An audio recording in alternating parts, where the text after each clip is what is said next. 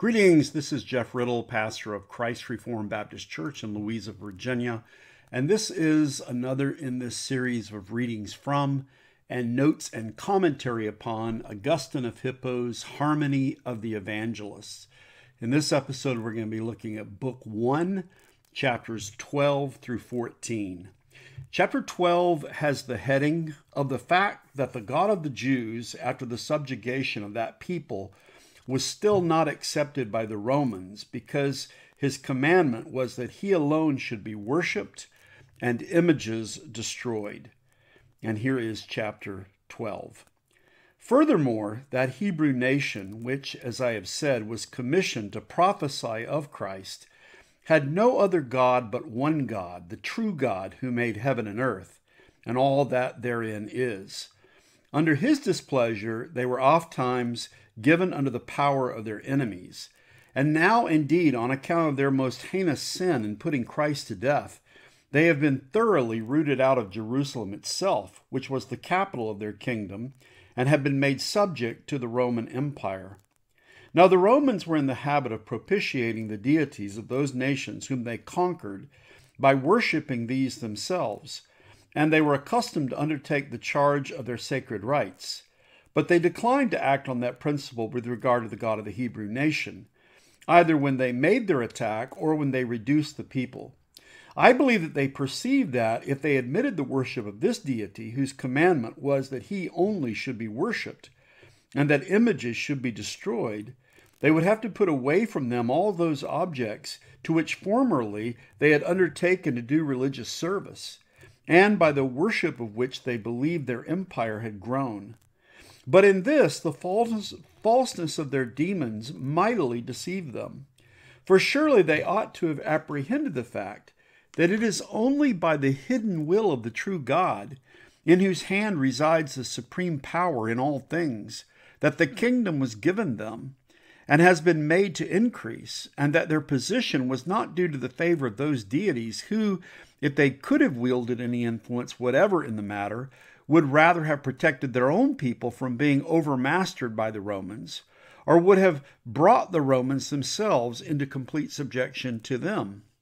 Certainly they cannot possibly affirm that the kind of piety and manners exemplified by them became objects of love and choice on the part of the gods of the nations which they conquered. They will never make such an assertion if they only recall their own early beginnings, the asylum for abandoned criminals, and the fratricide of Romulus. For when Romulus and Remus established their asylum, with the intention that whoever took refuge there, be the criminal what it might be with which he stood charged, should enjoy impunity in his deed, they did not promulgate any precepts of penitence for bringing the minds of such wretched men back to a right condition. By this bribe of impunity, did they not rather arm the gathered band of fearful fugitives against the states to which they properly belonged, and the law of which they dreaded? Or when Romulus slew his brother, who had perpetrated no evil against him, is it the case that his mind was bent on the vindication of justice, and not on the acquisition of absolute power? And is it true that the deities did take their delight in manners like these, as if they were themselves enemies to their own state, insofar as they favored those who were the enemies of their communities? Nay, rather, neither did they by deserting them harm the one class, nor did they by passing over to their side in any sense help the other. For they have it not in their power to give kingship or to remove it. But that is done by the one true God according to his hidden counsel. And it is not his mind to make those necessarily blessed to whom he may have given an earthly kingdom, or to make those necessarily unhappy whom he has deprived of that position. But he makes men blessed or wretched for other reasons, and by other means, and either by permission or by actual gift distributes temporal and earthly kingdoms to whomsoever he pleases, and for whatsoever period he chooses, according to the foreordained order of the ages. Chapter 13, which is titled, of the question why God suffered the Jews to be reduced to subjection. Chapter 13 begins, "Hence also they cannot meet us fairly with this question. Why then did the God of the Hebrews, whom you declare to be the supreme and true God, not only not subdue the Romans under their power, but even fail to secure those Hebrews themselves against subjugation by the Romans? For there were open sins of theirs that went before them, and on account of which the prophets so long time ago predicted that this very thing would overtake them. And above all, the reason lay in the fact that in their impious fury they put Christ to death, in the commission of which sin they were made blind to the guilt of their crime, through the deserts of other hidden transgressions. That his sufferings also would be for the benefit of the Gentiles was foretold by the same prophetic testimony. Nor, in another point of view, did the fact appear clearer, that the kingdom of that nation and its temple and its priesthood and its sacrificial system and that mystical unction which is called chrisma in Greek, from which the name Christ takes its evident application, and on account of which that nation was accustomed to speak of its kings as anointed ones, were ordained with the express object of prefiguring Christ, then has the kindred fact become apparent that, after the resurrection of Christ, who was put to death, began to be preached unto the believing Gentiles, all those things came to their end, all unrecognized as the circumstance was, whether by the Romans, through whose victory, or by the Jews, through whose subjugation, it was brought about that they did thus reach their conclusion." Chapter 14 has the title of the fact that the God of the Hebrews, although the people were conquered, proved himself to be unconquered by overthrowing the idols and by turning all the Gentiles to his own service.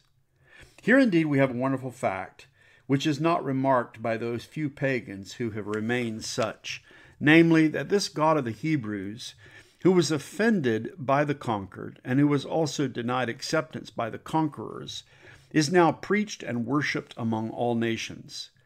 This is that God of Israel, of whom the prophet spake so long time since, when he thus addressed the people of God, "And he who brought thee out, the God of Israel, shall be called the God of the whole earth." What was thus prophesied has been brought to pass through the name of the Christ, who comes to men in the form of a descendant of that very Israel who was the grandson of Abraham, with whom the race of the Hebrews began. For it was to this Israel also that it was said, "In thy seed shall all the tribes of the earth be blessed." Thus it is shown that the God of Israel, the true God who made heaven and earth, and who administers human affairs justly and mercifully in such wise that neither does justice exclude mercy with him, nor does mercy hinder justice, was not overcome himself when his Hebrew people suffered their overthrow, in virtue of his permitting the kingdom and priesthood of that nation to be seized and subverted by the Romans. For now indeed by the might of this gospel of Christ, the true king and priest, the advent of which was prefigured by that kingdom and priesthood, the God of Israel himself is everywhere destroying the idols of the nations. And in truth, it was to prevent that destruction that the Romans refused to admit the sacred rites of this God in the way that they admitted those of the gods of the other nations whom they conquered. Thus did he remove both kingdom and priesthood from the prophetic nation, because he who was promised to men through the agency of that people had already come. And by Christ the King, he has brought into subjection to his own name that Roman Empire, by which the said nation was overcome. And by the strength and devotion of Christian faith, he has converted it so as to effect a subversion of these idols, the honor ascribed to which precluded his worship from obtaining entrance. I am of opinion that it was not by means of magical arts that Christ, previous to his birth among men, brought it about that those things which were destined to come to pass in the course of his history were pre-announced by so many prophets, and prefigured also by the kingdom and priesthood established in a certain nation. For the people who are connected with that now abolished kingdom, and who in the wonderful providence of God are scattered throughout all lands, have indeed remained without any unction from the true king and priest, in which anointing the import of the name of Christ is plainly discovered. But notwithstanding this, they still retain remnants of some of their observances, while on the other hand, not even in their state of overthrow and subjugation have they accepted those Roman rites which are connected with the worship of idols. Thus, they still keep the prophetic books as the witness of Christ, and in this way, in the documents of his enemies, we find proof presented of the truth of this Christ, who is the subject of prophecy. What then do these unhappy men disclose themselves to be by the unworthy model in which they laud the name of Christ? If anything relating to the practice of magic has been written under his name, while the doctrine of Christ is so vehemently antagonistic to such arts, these men ought rather, in the light of this fact, to gather some idea of the greatness of that name, by the addition of which even persons who lived in opposition to his precepts endeavored to dignify their nefarious practices. For just as, in the course of the diverse errors of men, many persons have set up their varied heresies against the truth under the cover of his name, so the very enemies of Christ think that, for the purpose of gaining acceptance for opinions which they propound in opposition to the doctrine of Christ, they have no weight of authority at their service unless they have the name of Christ. And this brings Book 1, chapters 12 through 14 to an end, and we'll move on to a few brief notes and commentary on what we just read. We'll start with Book 1 and chapter 12 of the fact that the God of the Hebrews, after the subjugation of that people, was still not accepted by the Romans because his commandment was that he alone should be worshipped and images destroyed. Augustine here declares that the Jews were defeated by the Romans and they were expelled from Jerusalem, and he says this was because of the most heinous sin of putting Christ to death.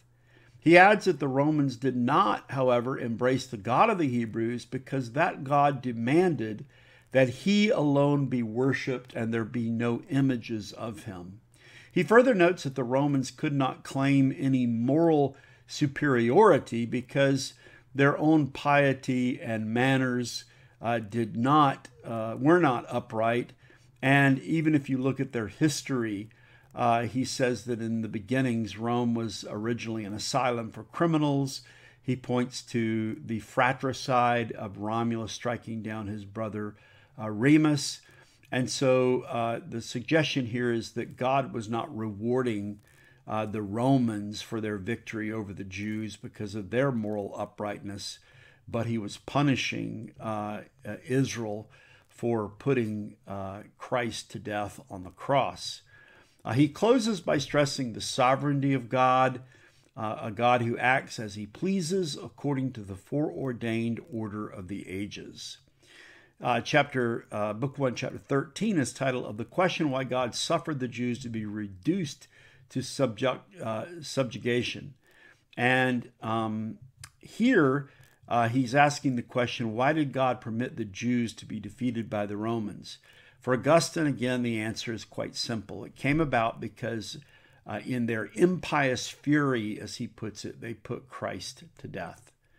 And in Book 1, chapter 14, titled of the fact that the God of the Hebrews, although the people were conquered, proved himself to be unconquered by overthrowing their idols and by turning all the Gentiles to his own service. Augustine points out the fact that Christ is now being preached and worshipped across the Roman Empire. This shows the God's favor upon the Christian movement, and it fulfills the promise that was made to Abraham back in Genesis 12 that all nations would be blessed through him. He also notes that this God took away kingdom and priesthood from the Jews because Christ, as he puts it, is the true king and the true priest. This was announced long ago by the prophets without the use of magical arts. Christ could not then have written books promoting magical arts because his doctrine, Christ's doctrine, is so antagonistic toward and so vehemently opposed to the whole concept of magic. Well, this brings this episode to a conclusion. Hope this has been helpful and edifying to those who are listening as we continue to make our way through this work by Augustine, The Harmony of the Evangelists. I look forward to speaking to you in the next episode. Till then, take care and God bless.